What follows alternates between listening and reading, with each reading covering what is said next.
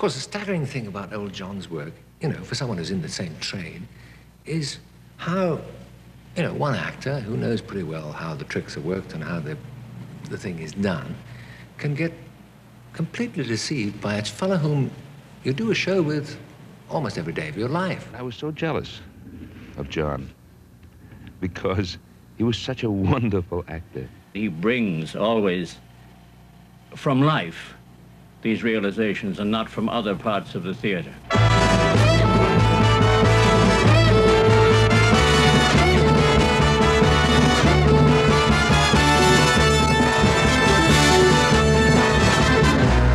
Telescope 67.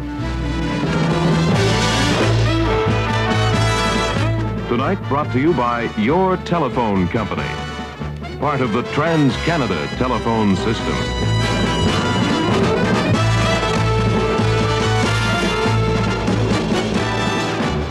A great many people thought John Drainie was the greatest radio actor in the English-speaking world.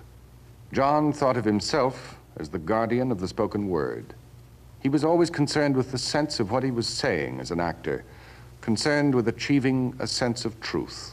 He was a member of the aristocracy of those who care. Tonight's posthumous tribute to a cherished Canadian artist was conceived as a living portrait. We started filming it with its subject participating actively in the story of a life that began in British Columbia on an April day in 1916. Not many years after that, John and I became friends, playing games when we were kids in the back lanes of Vancouver, then in radio, the theater, television, films, life itself going on. Radio, of course, brought us the real flowering of John Drainie's talent. But the voice that created Jake, recreated Stephen Leacock, and gave us scores of unforgettable performances was silenced on an October day in 1966 when John Drainie died of cancer in his Toronto home. The present tense became abruptly the past tense. Tonight, with the collaboration of many distinguished colleagues and friends, director Lister Sinclair has blended the present and the past into a tribute to a great Canadian actor of many achievements, not the least of which was a sense of truth. A memory of John Drainie, 1 minute from now. An actor's life is a marvelous life. I think it's a good job. A nice job. And besides, it doesn't take any brains. None. I'm afraid, though, that you have to have talent. If you haven't got it, I don't know what you do. I don't know how it can be shoved into you or riveted in or spliced in or something. I just don't know. I think it's impossible. You've got to have it. Look, it seems to be done in a instinctive and, you would think, careless way. But like most good careless things, is rapturous because of a great deal of very hard, drudging work. I love the sound of words. I love speaking words. And this man, I suppose, fulfills this more than anyone else. Well, you know, and don't you ken it, and haven't I told you, every telling has a tailing, and that's the he and the she of it. Look, look, the dusk is growing. My branches lofty are taking root, and my cold cheer's gone ashly. Philoo, Philoo, what age is that? It's saying is late. I'm doing it in an Irish accent. Now, I don't know why I'm doing it. I heard James Joyce himself do it. And of course, he has a beautiful Irish accent. But it's all part of the game. It sounds right. You couldn't do it in any other accent. I don't quite know what he's talking about. But you're on a curious rocket of meaning which takes you in 500 different directions at once.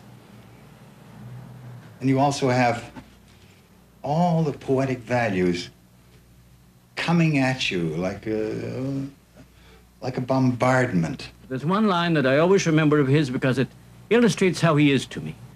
It's a line in Heart of Darkness, that adaptation from Joseph Conrad. where he played a cameo of a little man on a beach who had known this terrible man everybody is seeking, called Kurtz.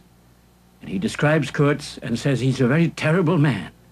He talked all night and he frightened me. Oh, but he enlarged my mind. Drainie always enlarges mine. Andrew Allen was doing a production of Alice in Wonderland and Alice Through the Looking Glass, and John was playing the White Knight. Well, I was chatting to him before his entrance in a rehearsal about something that had nothing to do with the play. It was something funny, and I remember he smothered a laugh with his hand, then suddenly realized he had about 10 seconds to get to the microphone before his first line. Well, somehow, during the 10 steps it took him to get to the microphone, he turned from John Drainie into the White Knight as I had always imagined him. I see you're admiring my little box, the White Knight said in a friendly tone. It's my own invention to keep clothes and sandwiches in. He seems to be making up these inventions as he goes along. You know, he's not alone, this old fella. He's part of a lineage of grace and chivalry and of the finer things of the human spirit. And a number of writers have created this character. And so you see him sort of reoccurring again and again in literature. Sir Andrew Aguecheek is very typical Shakespeare in Twelfth Night. He sets himself against Malvolio, the Puritan, because he wants to have the good life. He wants to be able to sit around with his friend and drink wine and have a little song. And, you know, what's life for? And Cervantes came along and created another character, Don Quixote. And again, here was the master creation. The knight who was very old and probably senile, who went out to fight against something. And you wonder why he's fighting against windmills. But it's curious, the windmill had just been invented. So really it was a newfangled creation of that time. It's like somebody going out with a pop gun and taking pot shots at the president of IBM when he comes out of his office. But this same marvelous quality is all the way through the old knights. And here he is in the Lewis Carroll version.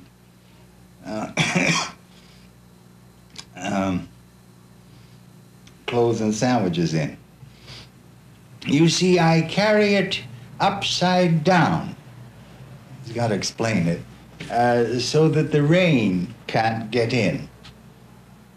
But the things can get out, Alice gently remarked.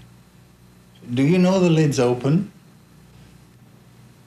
Oh, I didn't know it, the knight said, a shade of vexation passing over his face. Then all the things must have fallen out, and the box is no use without them. He unfastened it as he spoke, and was just going to throw it in the bushes when a sudden thought seemed to strike him, and he hung it carefully on a tree. Can you guess why I did that? He said to Alice. Alice shook her head. In hopes some bees may make a nest in it. Then I should get the honey.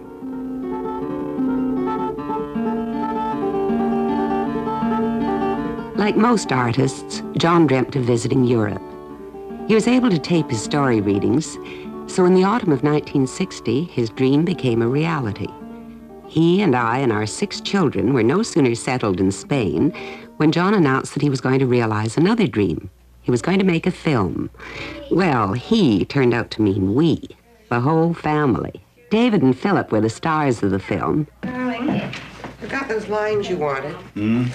Those lines you asked me to write. Oh, yeah. Yeah, for the flower. Yeah. Yeah, read it. Go ahead. Okay. He said, he's tying it up, and he said, Yeah. when flowers die, people throw them away. And so up you come, roses and tulips, and this is a nice tulip. This is geranium. When flowers die, people throw them away. So up you come, roses and tulips, and this is a nice tulip. Then he said, why do flowers die? Why does God make flowers die?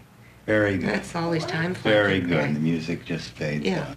Marvelous. Okay, That's then I'll write great. some more of that. Yeah, I have to finish off Okay. this short story, and then we'll do it. And at the same time, I'd like to do the lines of Davy at the pool with the rocks. He drops yeah. 2 rocks. I can splash this stone. There now, it's all wet. Now it can't get out.